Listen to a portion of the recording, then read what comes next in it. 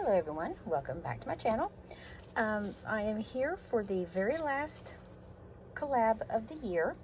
It is the Christmas 365 collab that is hosted by Bobby Joe and Michelle. And we post the last day of each month, and it can be anything that is just as long as it's Christmas. Now, I'm glad that this is the last Christmassy type thing that I will be needing to make. I love doing Christmas. That is my very favorite holiday to craft for. But right now I'm kind of Christmas out. I'm ready to get on to some new things, that maybe things that are more springy, pastel-y, just different things.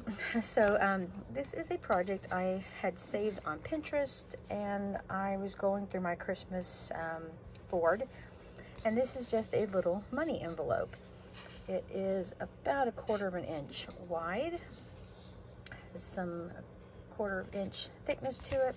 As you can see, it's just like this little box, and then I did seal it with some Velcro. The woman who did the tutorial, she gave instructions for like adding magnets, which I wasn't going to do that because for the most part people will be throwing these away.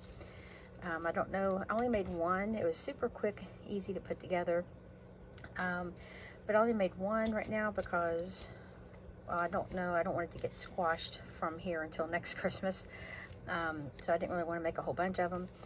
And plus, I wasn't sure who all I would need to gift money to next year. So I just made one right now. But it's real super easy. I can put the link in the description that has the tutorial that I followed. It had all of the measurements for like cutting the papers and stuff. And then the video I watched, I basically just watched it so I could see the construction of the little envelope. Because when there's so many score lines, and I know you cut ones away, I always want to make sure I cut the right ones away. But like I said, she called for using a magnet. I wasn't about to do that because those aren't cheap. I went with Dollar Tree Velcro, and I did add art glitter glue behind this piece here because it kept wanting to pull up from the Velcro when I was like opening it up. And then this is just a little sticker, dimensional sticker from Hobby Lobby. I love how shiny and like holographic it looks. Very pretty.